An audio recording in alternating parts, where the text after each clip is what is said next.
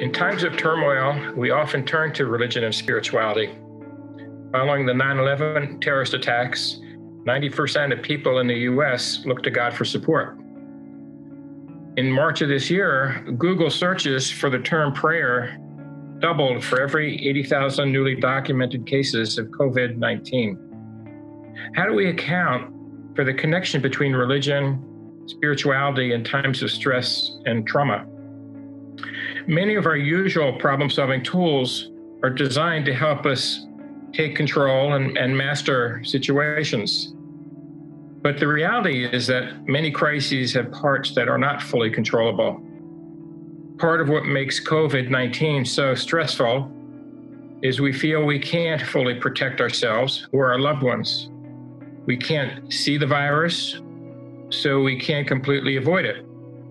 And if we catch it, we don't know how sick we'll get or whether we'll even survive.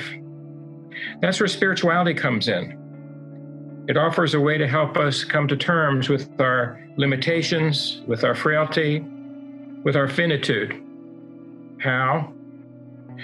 At Bowling Green State University, we've been trying to answer that question for many years.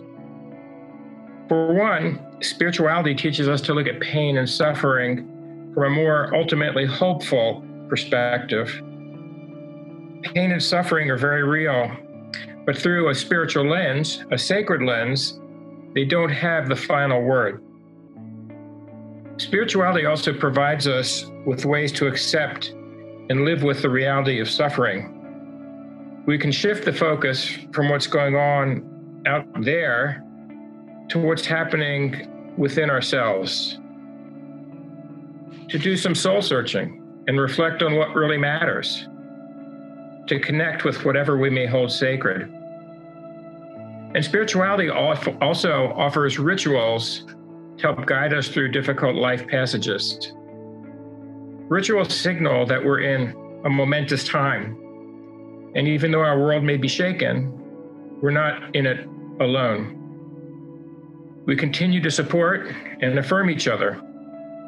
We've all been inspired by the ritual of New York City residents who open their doors or windows every night at 7 p.m. to applaud those on the front lines of the COVID-19 pandemic. Their actions speak for all of us and draw all of us together. Cultivating our spirituality, then, can help us make our way through this terribly difficult time. How do we do that? By reflecting on what we hold sacred, by considering where we can find sacredness in our lives, and by blowing on that sacred spark so it creates warmth for ourselves and for others in our world. In that way, COVID-19 does not have to have the last word.